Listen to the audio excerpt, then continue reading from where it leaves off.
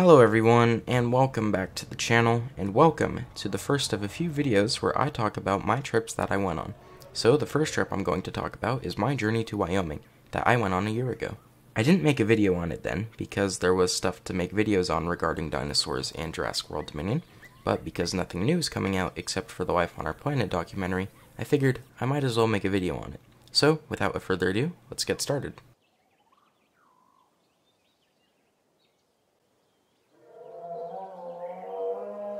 Day 1.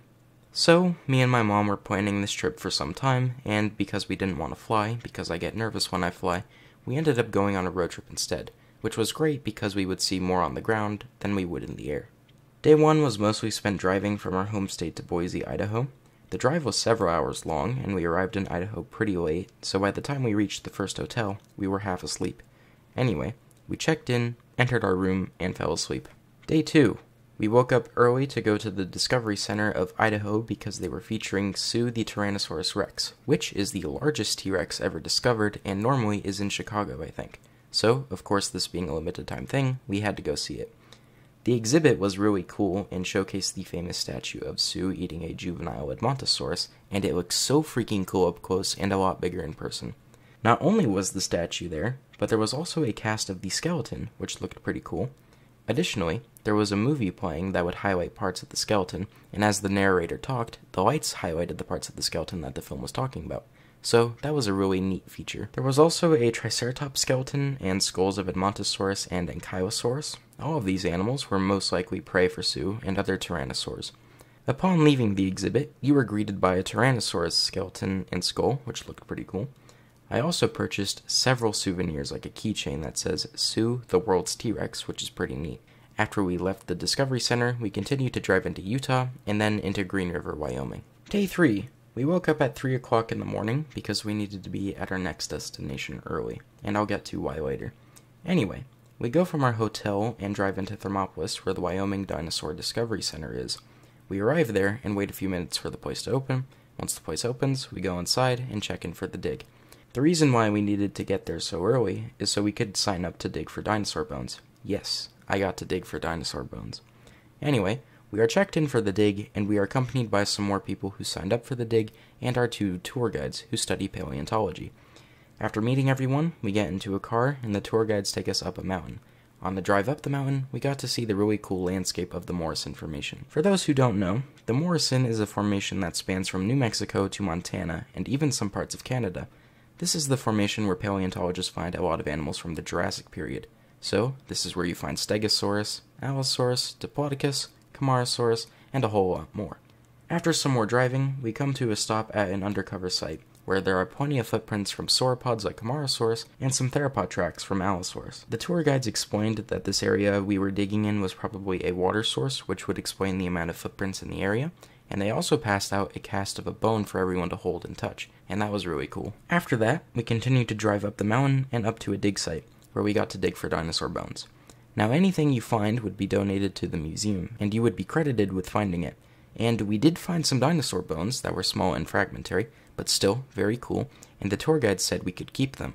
So, I have some real dinosaur bone fragments in my room right now, which is really cool. Also, digging for dinosaur bones is the coolest thing ever in my opinion, because I have always wanted to do paleontology and dig for dinosaur bones ever since I was really young, and I finally got to do that, which was really cool. Anyway, after an hour, we changed locations to a marine deposit, where we would be able to find a lot of fossils of marine life. I found a lot of clams and some bullet squid shells, which are pretty cool. After we finished digging, we went down to the museum, and the tour guides gave us a tour of the whole museum, including the lab, but more on that later. The tour begins in a room that has a bunch of aquatic animals on display, including trilobites that were all found together, which is a really cool and remarkable find.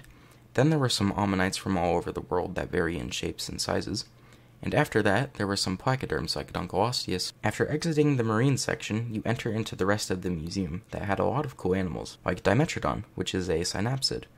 They also had their new dinosaur on display, which is Hesperornithoides meisleri.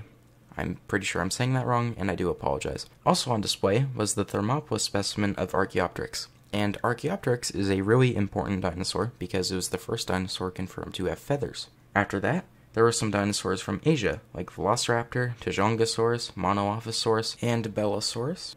Then there were some pterosaurs and marine reptiles like Anaguera, Pliosaurus, Archaon, Xeraphosera, Polycotioids, Litoloma, and more. Then they had a Camarasaurus that was standing on its hind legs and looked over the entrance of the museum. That was really cool. And after that, you could see multiple species of dinosaurs like Supersaurus, Therizinosaurus, Alioramus, Allosaurus, Stegosaurus, plenty of hadrosaurs like Maiasaur and Hypacrosaurus, lots of ceratopsians like Medusaceratops and Zuniceratops, Gastonia. Then they had a T-Rex, Triceratops, and Protoceratops all together, which was really cool. After seeing the museum, we got to go into the labs where we got to see the real dinosaur bones and the lab equipment used to clean up the bones. And after that, we went to the gift shop and I got another keychain and some ammonites as well as a Diplodocus claw. Then we had to drive back to our hotel, but on the way we got to see some bison, which I haven't seen before in real life, so that was cool. Then we drove back to the hotel and spent the rest of the day there. Day 4. This was the day we started heading back home, and the first stop on the way back was the Fossil Butte National Monument. That was more focused on marine fossils of fish and crocodiles, as well as a lot of plant fossils, which were pretty cool. Of course, I went to the gift shop and I purchased a fossil fish replica, which is really cool. Then, in Utah, we went to George S. Eccles Dinosaur Park, which had a walk with a lot of dinosaur statues, animatronic Triceratops and T-Rex, and a museum. In the museum, there were plenty of animals like T-Rex, Gryposaurus, Nanotyrannus, Deinosuchus, Allosaurus, Majungasaurus, a Spinosaurus skull, and plenty more.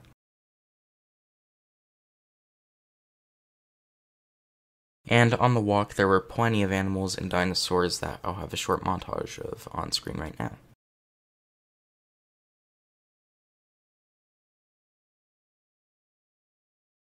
After the walk, we went to the gift shop and purchased a plush Stegosaurus for my brother, as well as some little dig sets that contained some little skeletons, which are pretty cool. And after all that, we went back home. So, that was a very brief version of the trip I went on last year, where I got to dig for dinosaur bones. It was a really cool and informative experience, and it was also my first time going to Utah and Wyoming. I have more stories to tell about some trips I went on this year, so be sure to stay tuned for those. That is going to have to wrap up this video. I hope you guys did enjoy. If you did, make sure to press the like button and subscribe, and I'll see you guys next time.